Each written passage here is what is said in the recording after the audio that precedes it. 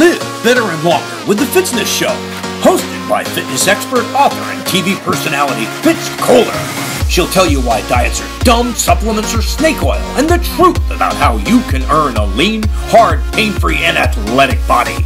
Now for our favorite bossy blonde, Fitz Koehler. Hi team, I'm Fitz Koehler, your fitness expert from Fitzness.com, and welcome to the Fitzness Show. I just got back from a fantastic trip to La La Land. That's right, Los Angeles, where I had the great pleasure of speaking to the new members of the LA Leggers running team. And every year they have a new member orientation. They have two different ones, and I was able to only be there for the first group, but it was fantastic. LA Leggers is one of the, if not the largest running group in Los Angeles, and they've been around for, I think, 20 plus years. And I think the original intention was to prepare people to run the Los Angeles Marathon, and now it's more than that. So many of the LA Leggers run the Los Angeles Marathon, and I can attest to that because I was the race announcer for the Skechers Performance Los Angeles Marathon this year, and I saw oodles and oodles of LA Leggers come through my finish line. There's the Road Runners, there's a whole bunch of different track clubs out there, or running clubs, I should say, but these people were fantastic, and what I really loved about them is the group is made of every man. You know, people tend to put runners in this box and everybody looks like an Olympian, and that's just simply not true.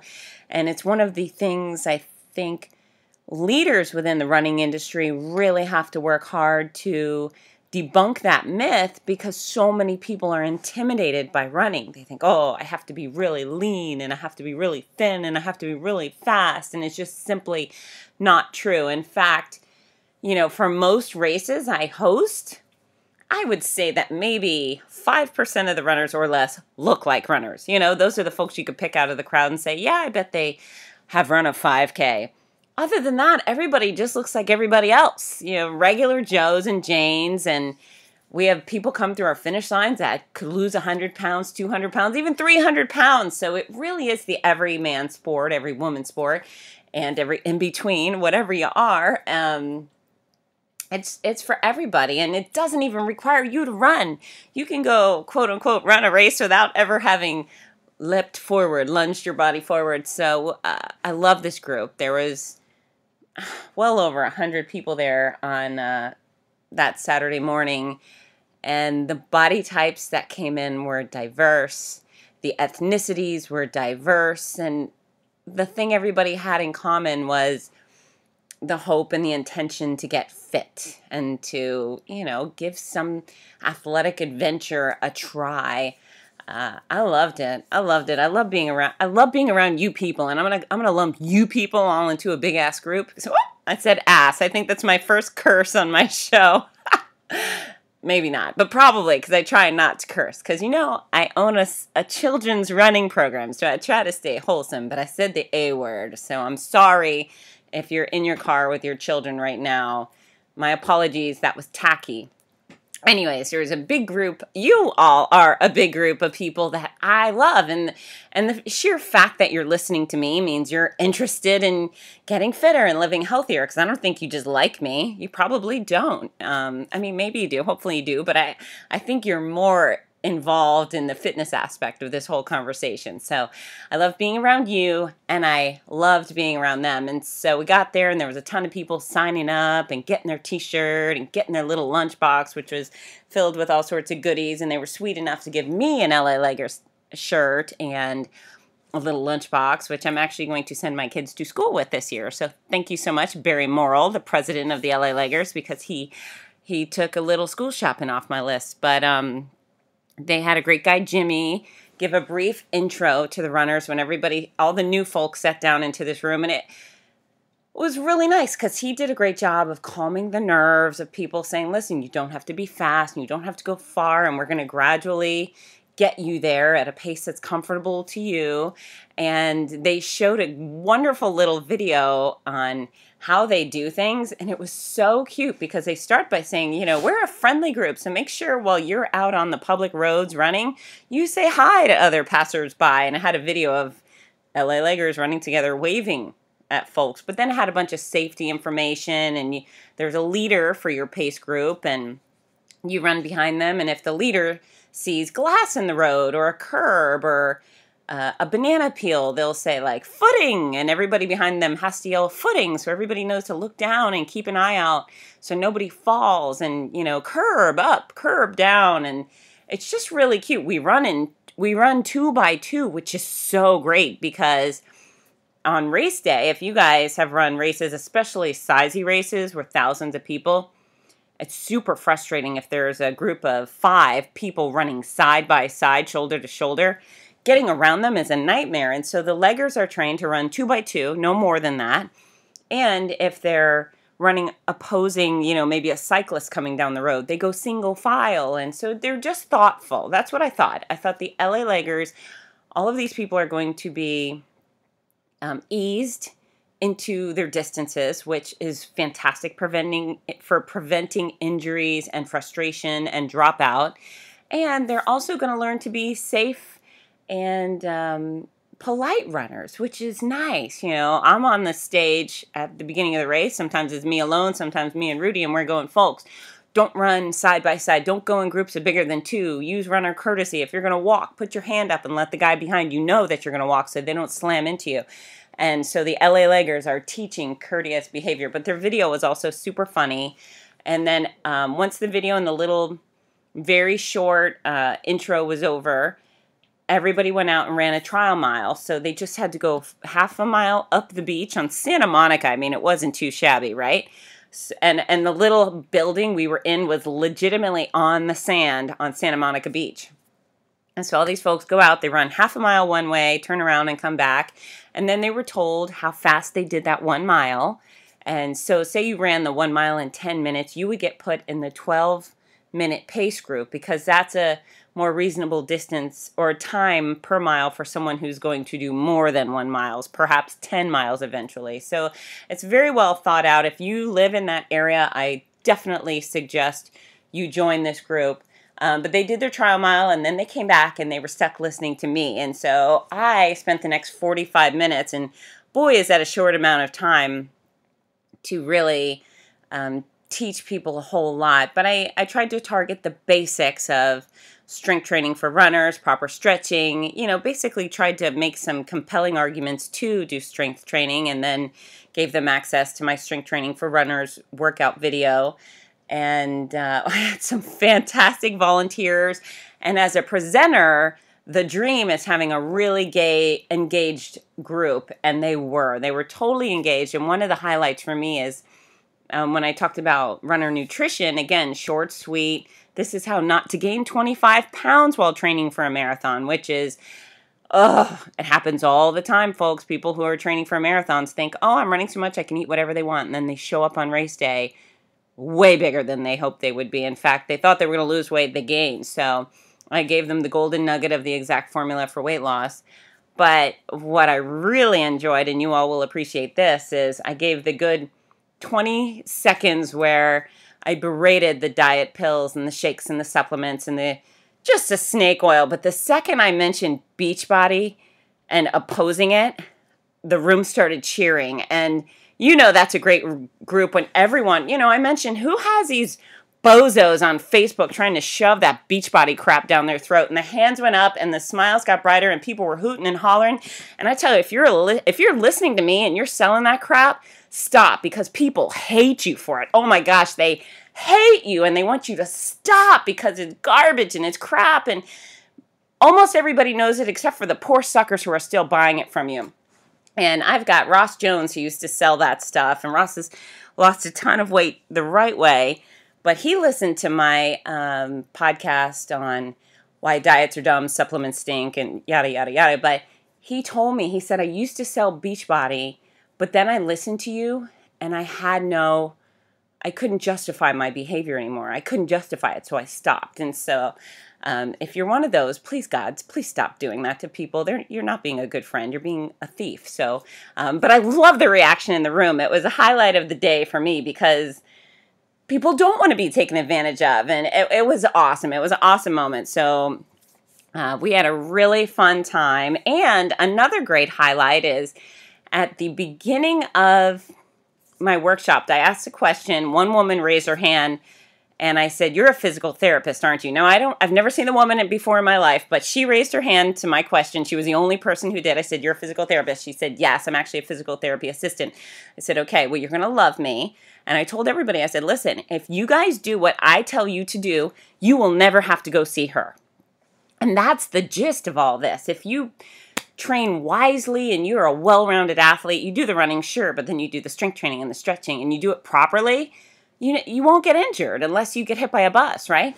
So I made that big, bold statement at the beginning of the workshop, and then at the end, she raised her hand. She said, "I have to tell you guys that I sit through a lot of presentations, and I'm excited at first, and then I start to cringe when I hear people lying to their audience or they're just so ignorant." She said, "This was the best presentation I have ever heard. Fitz was dead on the money and with everything she said, and she's right. If you do what she tells you to do, you will never get injured and you will never have to come to physical therapy." So it was really good validation, and again, just a really fun group of people. I have tremendous hope for all of them because they're being cared for. They're being prepared wisely by the leggers, and the mentors, the leaders in that group are fantastic, and they're just volunteers. They're people who got excited about the sport, have some experience, and want to share that health and wealth of information they have. So it was a fun time. I live for being surrounded by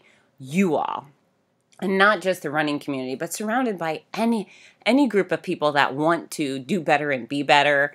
It's a thrill for me, and I am in California a lot. So whenever given the opportunity, I will go back and spend time with the leggers because they rock. They're wonderful. And if you have a running group, I'd love to come chat with them too, because obviously I get a kick out of it, right?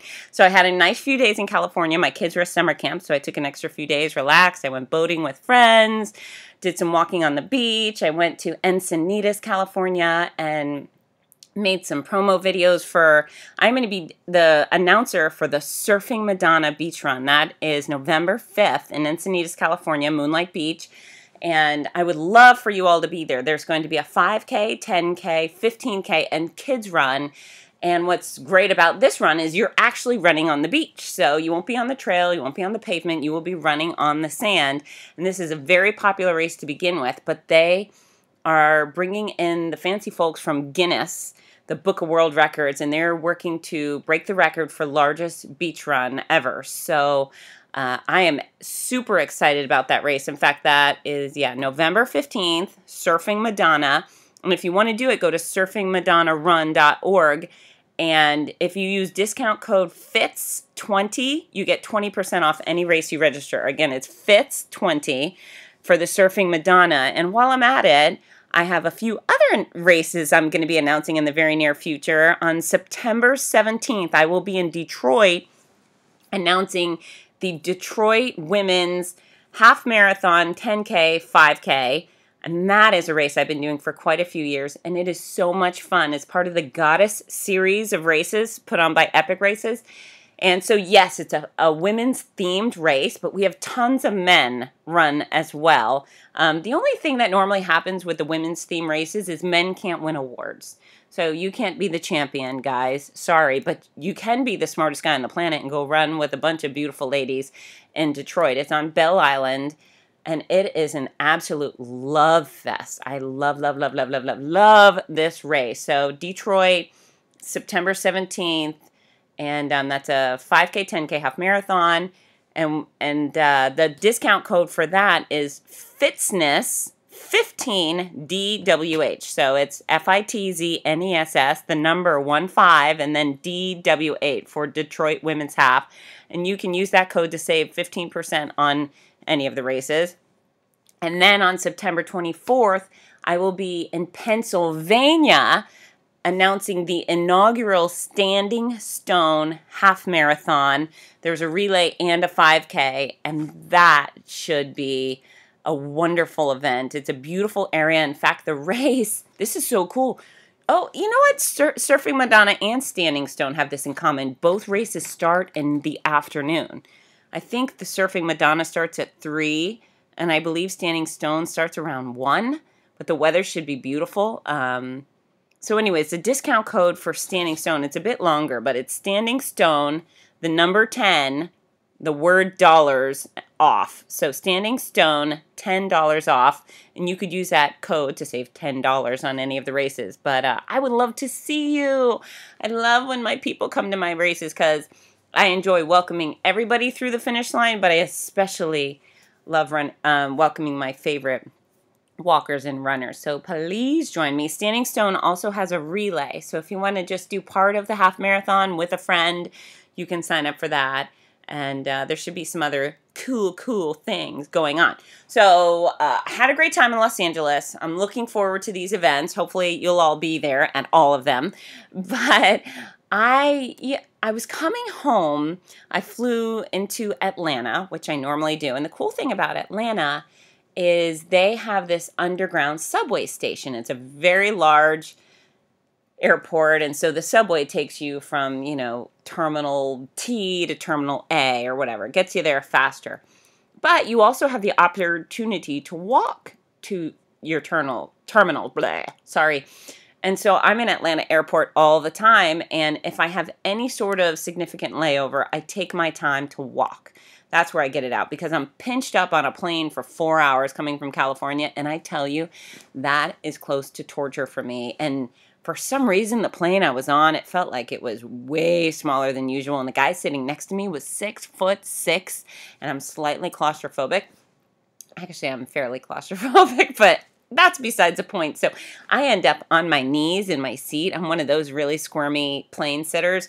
And then I get up and I go and I stretch in the galley with a kitchen area. And then I go in the bathroom. In the bathroom, I throw my foot up on the closed toilet and I do all these stretches. And if you follow me on Instagram at Fitzness, you'll see I'm always posting plane stretches because I want to encourage you to do the same thing because there's no reason to just sit still for 4 hours. It's no good for you. So get up, walk around, stretch in the galley, stretch in the potty, whatever.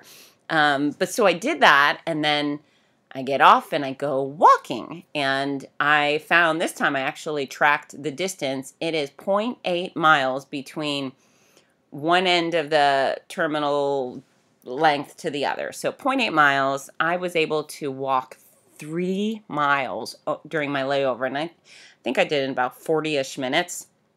So that was a really good use of my time, and I was also able to get some lunch after that, healthy lunch, in fact. But walking, and I came prepared, so I like to dress like a grown-up on the airplane. And when I arrived in California, I was wearing jeans and cowboy boots and a nice shirt. And when I left California, I was in my workout pants and a comfy jacket and sneakers because I specifically knew I was going to try and walk for at least an hour and get some workout in. So, you can be lenient with your wardrobe. Don't show up at the airport looking like a slob. At least wear nice looking, comfy clothes. But that's what I chose to do. But here's where I'm going with all that. Besides the fact that you should be active at the airport, is while walking, they have the people, I'm going to call them ushers because I don't know what else they are, but they're the employees that push people in wheelchairs that need the assistant. So there was one guy, and I guess I crossed paths with him a few times. And so I was going towards the end. I was maybe at mile 2, for example, and he was coming off the elevator with a woman he was pushing. She was obese, and there was 2 other women in her group that were also being pushed in wheelchairs that were obese, and whatever, none of my business. But he made the comment to me, he said, "Are you just walking?" I said, "Yeah, I'm going for 3 miles. I have a long layover." And the woman in the front wheelchair, she goes, "We're too fat to walk." And I just was so sad for her. I was just so sad because you assume people that are in wheelchairs are injured in some capacity, right? They can't walk. They've got back issues or MS or who knows, right? None of my business. But she just basically told me that they were all in wheelchairs because they were overweight. And they probably could have walked, right? And so it just made me sad. And so I know there's a lot of people who pick on overweight people, and that's never, ever an instinct of mine. Oh, but I didn't like that. I didn't like that at all. And of course, she was kind of mocking herself, making an excuse like, oh, we're too fat to walk, which is not true. She probably could have gotten her butt up and walked to the terminal because she didn't declare any sort of pain or injury. But that, when is enough enough? I've been heavier. I was 45 pounds heavier than I am now.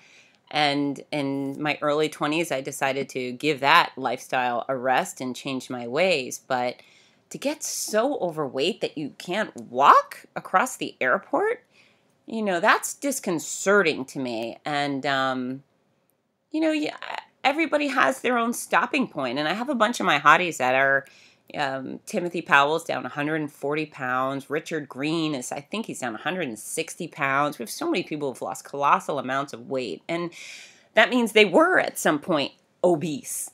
And they've changed their ways. And I don't know. I just wish I could get, out of all my years doing this, I still look at people and I think, oh, I wished you wished better for yourself, or I wish we knew each other and I could help you.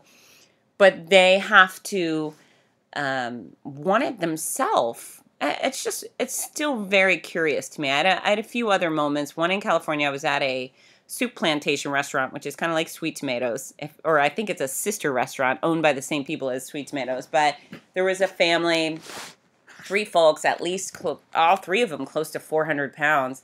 And they were eating like they were 400 pounds, very hearty meals showing up, constant trips to the buffet. But again, I sat there thinking, you're at Soup Plantation. You can make some really healthy choices here. And I know they would want to be fit, right? You just, who doesn't want to? If I stand in front of a room of 1,000 people and I say, raise your hand if you'd like to win the lottery, all hands go up. Nobody says, no, keep your millions of dollars, I don't want it. If I said, who'd want to have a fit body, all hands would go up. So I don't know. I've been doing this for a very long time, and it still hurts my heart to see people I hate to say throwing it all away, but it's tough. It's tough. I also saw a man in California walking down the street, and every step looked painful. His legs were so big he couldn't put one foot. He just couldn't walk in a straight line, and he shifted side to side, and I can't go throwing my business card at people like, hey, clearly you're very overweight and I'm so smart about this and I'd like to help you. I'm sure the folks in that position, they know where they are and they know there's resources. But, it kills me. It kills me often. Sometimes I can just look away, but sometimes it really grates on me and makes me so sad. So I don't know. I don't know what the answer is, but I hope you all have your breaking point. My point, what was I, 160 something pounds, where I finally said enough. And then I really started making headway with my eating habits. And thank God for my profession, I was able to find the science to figure it all out and lose the weight properly. But I hope you have a breaking point. And again, if you're listening to me, I have good faith you are. But I hope the breaking point is always very low. For me, now that I'm at my ideal weight, I've got 2-pound wiggle room. I get on the scale. If I've gained more than 2 pounds, I slam on the brakes, go in reverse, and I drop those 2 pounds. And that's so much easier than having to drop 7 or 15 or 500. So keep your breaking point low, because where the enough is enough marker falls for everybody is obviously in very different places. And sometimes it gets to a point where it's very, very sad. So there's a way to be kind of carrying an extra weight, and maybe some people notice, some don't, and maybe it's just your own burden to bear. But some folks, it really, it crushes my soul. I just can't take it sometimes. It's very hard to want to help everybody, and I do, but I know that I can't force myself upon everybody. So. Yeah, that's a tricky. If you've been there, if you've been 300 pounds and you've got some insight to share with me, please do. We want to hear it, you know. I want to hear it. I'm sure all my listeners want to hear it too. I know it's got to be rough. I know you got to want to change. I don't know. It's a conversation that could go on forever and ever. But that did remind me of some things I could help you with, help everybody with. And one of the things that I think it's important to know is it's okay to feel hungry sometimes. So some folks go, oh, I'm starving. Well, are you starving or are you a little bit hungry? Can you put off a snack a little longer? Can you pause until you get to some healthy food? I think some people think, oh, I got to get a midnight snack because I'm a little hungry. Well, there's a difference between a little bit hungry and starving. So yeah, it's all right to feel a little bit hungry at times and not to panic over it. And even if it's 11 o'clock at night and you're going to bed and maybe you are a little bit hungry, it's okay to go to sleep. Wake up and have a good breakfast. You know the difference between starving and, I could go for a little snack. The, I could go for a little snack is probably survivable. As long as you're not miserable, then you can go to sleep a little bit hungry. Think of the folks around the world starving all the time. You can handle a little hungry. And if you do feel like you're starving, then go have a healthy choice. Make yourself a bowl of cucumbers and tomatoes with salt. You know that. That's a nice choice. And then the other thing is don't feel obligated to clean your plate all the time. A lot of us grew up in families where parents are saying, clean your plate. You got to eat it all. Well, no, you don't have to eat it all. I actually have a friend that I dine with often, and he goes, oh, you haven't eaten all of it. You barely ate. And I think, no, I ate enough. And there's a difference. And I also have gotten out of the habit of enjoying feeling stuffed. I don't want to leave a restaurant feeling, I ate too much. I got to unbutton my pants. I don't want to move. Leave some things on your plate. It's okay to do that. It's okay to leave half. In fact, you could be the person who says, I would like to order the shrimp kebabs with veggies and a potato. Leave half of it in a box for later. If you could cut that in half and, get half of it to go and only bring me half, that would be great. That's a good idea to plan in advance, but try and avoid that overfilled, stuffed feeling, because much like alcohol, people with alcohol don't tend to exercise, they don't sleep well, blah, blah, blah. People who overeat don't tend to want to move when they're stuffed, and they probably don't sleep very well either. And so, start looking at your choices at mealtime, whether you're eating at home or you're eating at a restaurant. Do you need to eat right now? Can you wait? Are all of these snacks necessary? If not, that's a really great way to cut some calories out of your day. And just saying no thank you to seconds or leaving food on your plate, it's also a really, really good choice. So, do what you can to modify your eating habits. I'll pick. I'm a picker, when you start eating food that you're not hungry for. So I'll trash it with pepper. Whatever's on the table that I don't like, I'll trash my food. I'll put, Diet Coke on my mashed potatoes or pepper all over my chicken, for example, because I don't like pepper very much. And then I won't pick at it. Oh, and here's a stupid story. I went out to dinner with my girlfriend Vicky about a week and a half ago, and we ate at Roadhouse. And we chatted for about an hour before we ordered, and then we ordered food. I had a grilled chicken salad, and then we finished our meal, and I'd sent most of mine back. But we were sitting there for about another hour chatting, and they had the peanuts on the table, and I was just mindlessly started breaking open the peanuts and eating them. Well, at some point, you know how you open the peanut and there's that little brown skin on the peanut? So I had tossed 1 or 2 peanuts into my mouth, and then the peanut skin got stuck in my throat. It just stuck there, and I started choking.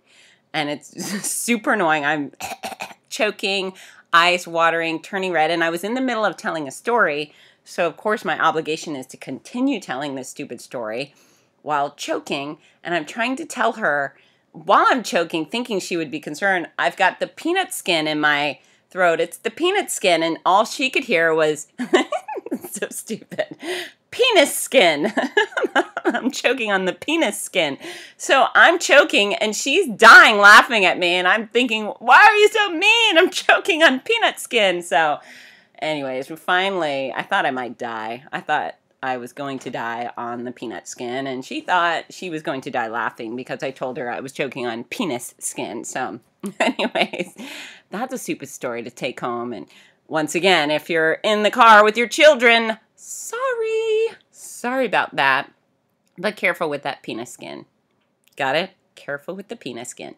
So next up on my list of nonsense to chat about, Michael Jones just had his birthday last week. And Michael Jones is one of my hotties. I met him last April of 2016 in Disney World at a bakery of all places with the Mickey Miles Running Club.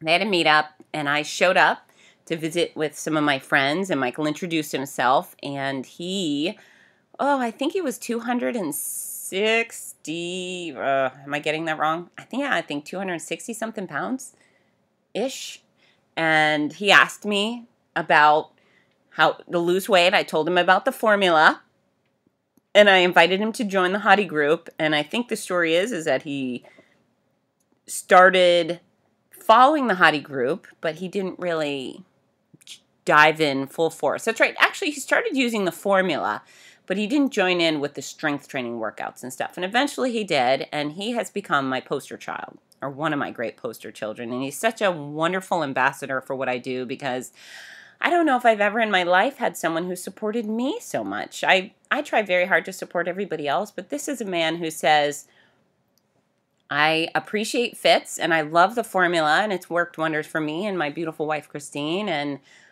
he's so appreciative. I don't know if I've ever had anyone show appreciation for my work more strongly than Michael has. So I'm very grateful to him, because it's refreshing, right? I mean, a lot of people come and they'll lose 100 pounds, and it's like, high five, thanks, lady, bye.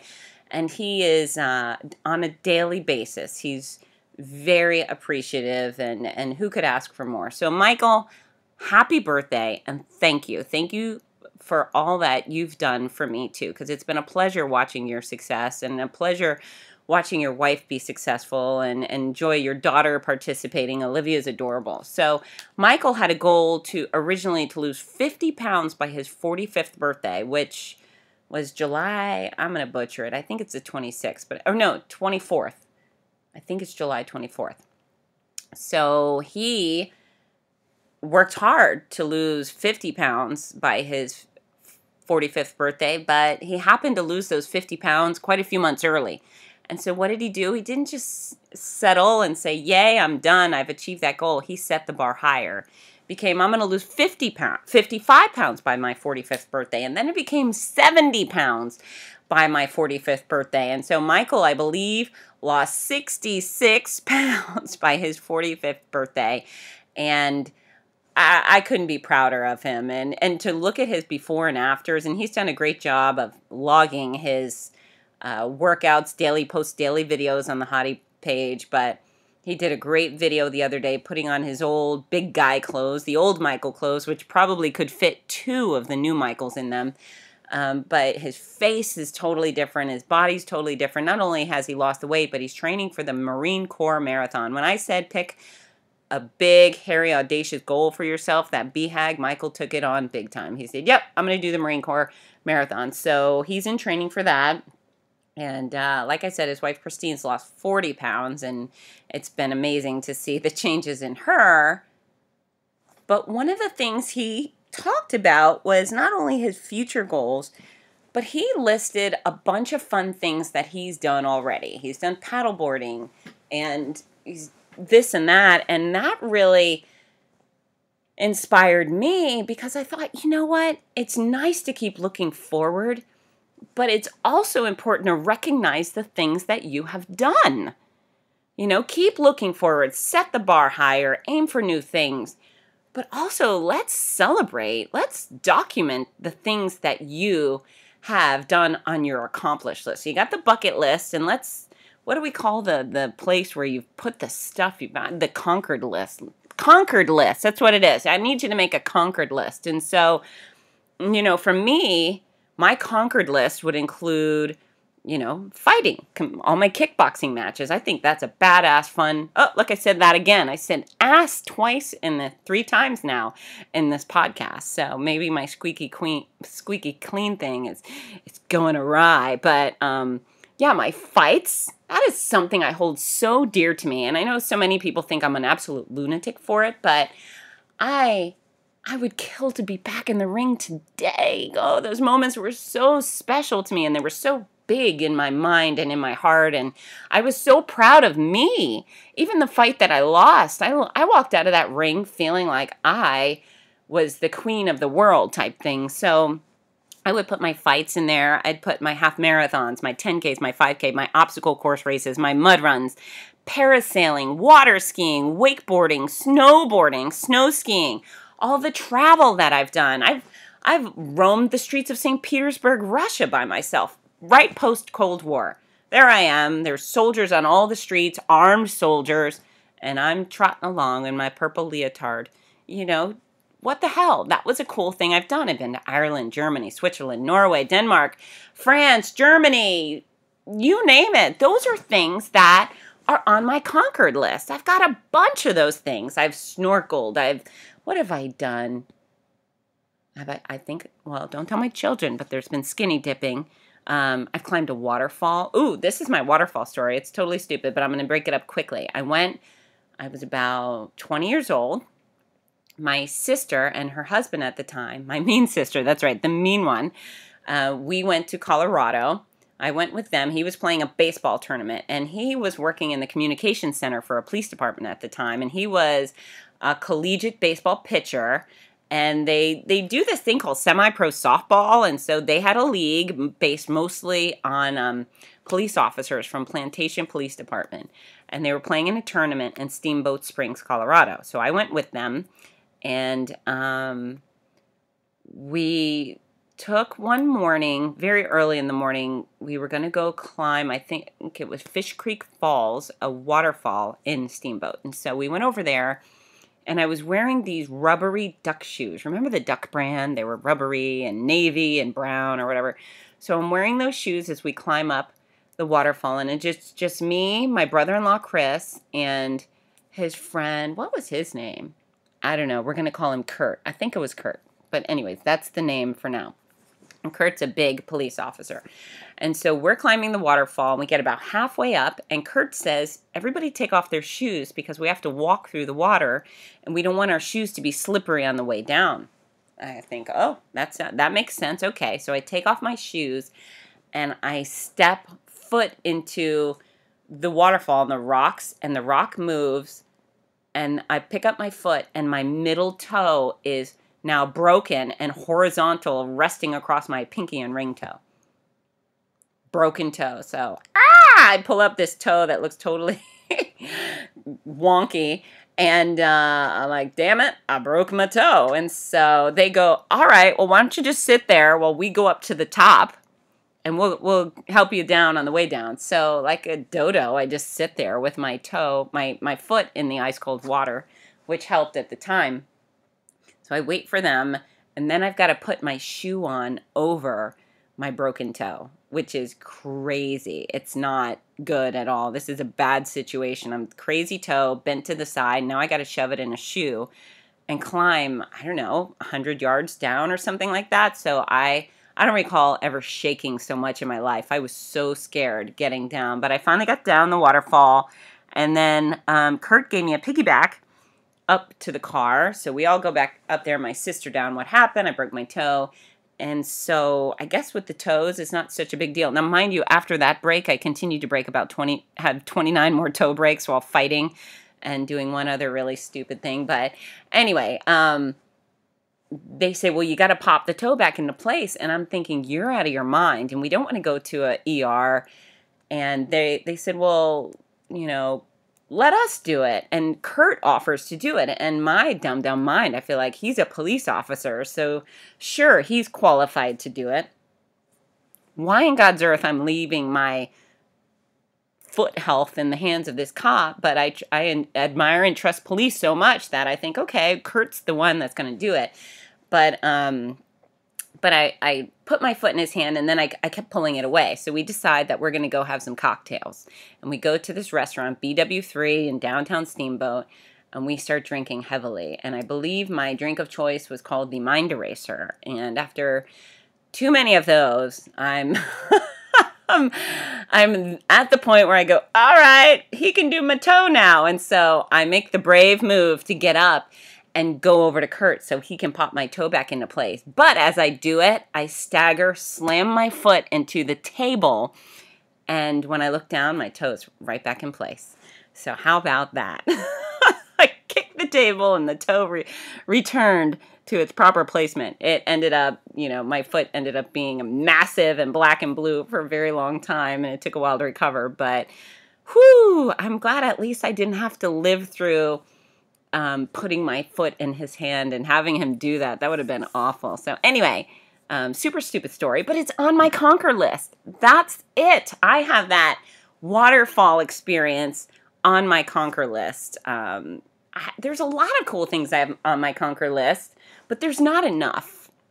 There's a thing they do called Climb for Cancer, and I think it's Mount Kilimanjaro, but you raise a bunch of money and then you go climb the mountain. I would love to do that. That would be on my, to be conquered list. Right now, I leave my kids so much for work that I certainly wouldn't go leave them gallivanting for something leisurely. But once they're in college, that would be on my list. Becoming a quality surfer, that would be on my list. I haven't tried surfing in a very long time, so I got some things on my list. What is on your list? You got to have your moving forward list, your bucket list, but then I've conquered this list. Make it big on your wall. Put a dry erase board or a chalkboard or something in paper or with pen.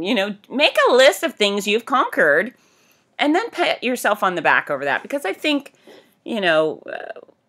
looking forward's important, but when you've done some really great things, you should look back and be proud of that. And, hopefully that will give you more confidence, courage, inspiration to move forward and conquer new things.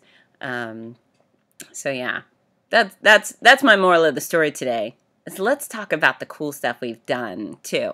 So speaking of things that someone's done, is my hottie Katie Mathis. You know what she's done? She's broken her ankle. She went roller skating. She's done a fantastic job losing weight. In fact, she's a cousin of Timothy Powell, one of my hotties. Timothy, I just mentioned, has lost, I believe, 140 pounds.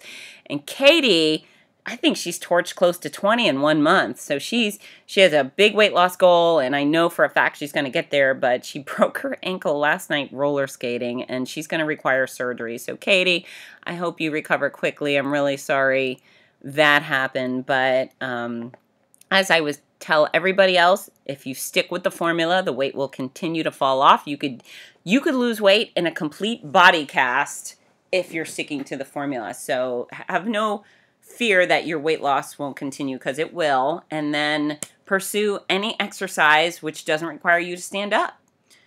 Other than that, you probably will be able to do it. Talk with your doctor, get with a physical therapist, but I have full faith you'll be able to stay fit along the way. And while people have been asking, I have another product I found. They sent me a thing called a hideaway bottle, and it's really cool. It is a bottle that collapses, that accordion style collapse, but it turns into a tiny little saucer. But it's a really good idea if you go camping, if you go hiking, if you're someone who goes running. So here's the deal. I don't like to run with a water bottle. I don't like to run with a Camelback. I don't like to run with water on a belt. A lot of people do, and I think it's awesome. And if you like it and it doesn't bother me, you definitely should.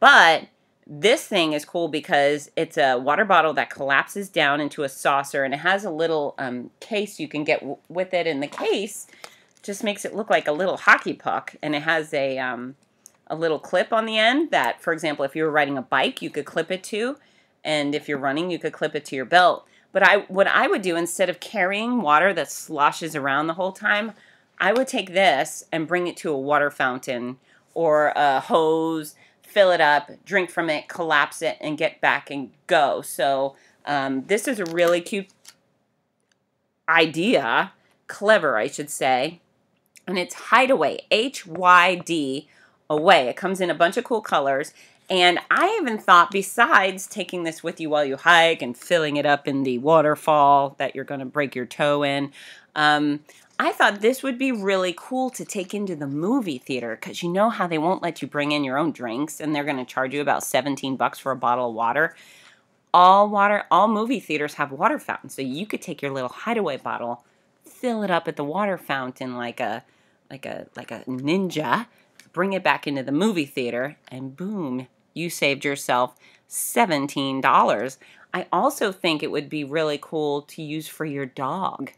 So this water bottle you can make really tall, or you can just uncollapse it halfway.